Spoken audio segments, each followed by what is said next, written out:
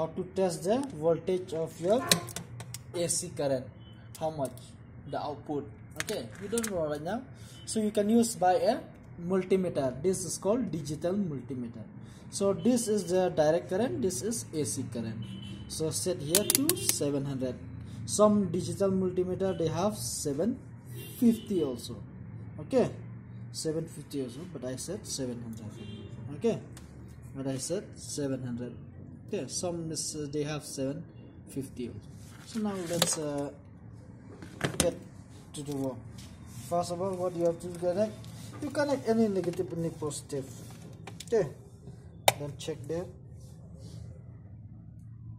What is the reading?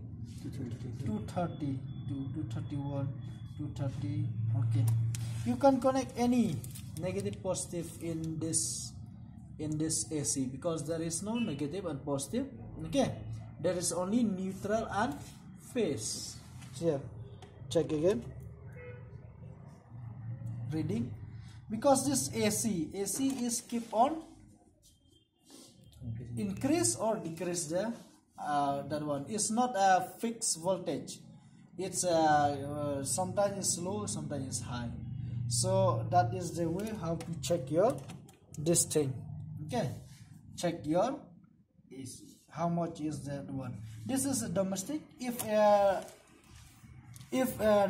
power line, then or a commercial one, then it might be 240 plus. This is domestic, so it will give you around 230 to 40, but in a power line it will be high voltage. Okay, clear? So that is how to check.